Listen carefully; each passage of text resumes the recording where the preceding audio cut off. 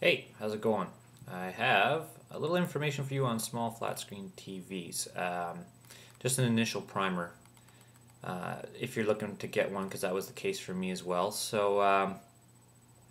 The goal here is to give you just a little bit of information on what you're looking for with a small flat screen TV.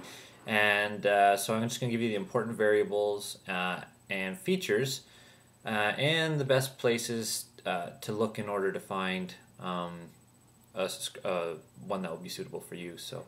Um, for the most part, when people talk about a small flat screen TV, they're talking about a TV that's 24 inches or less, and which is a pretty far cry from years ago when that was considered a decent sized TV. But while 24 inches is usually the upper cap, a small flat screen TV in the smallest size generally is about 14 inches, and harder to get models can come down to about the 7-inch range for special applications. Now, when you want to consider the technology behind your picture, you're looking at pretty much DLP, LCD, or plasma.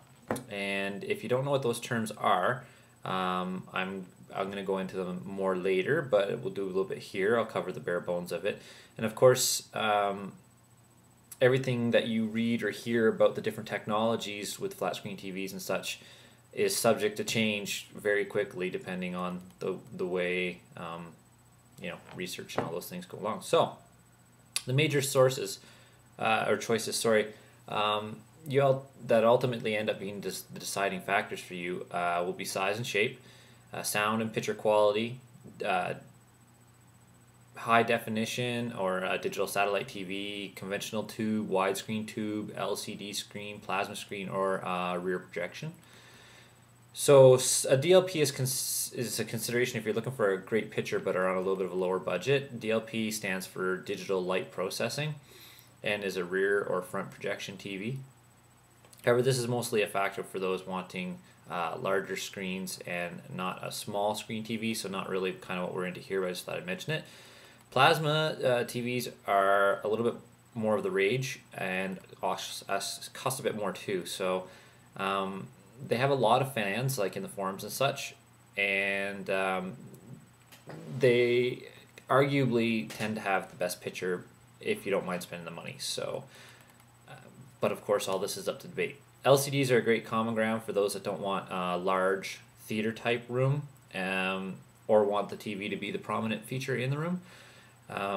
So since we're talking about small flat screen TVs, this is probably more your case.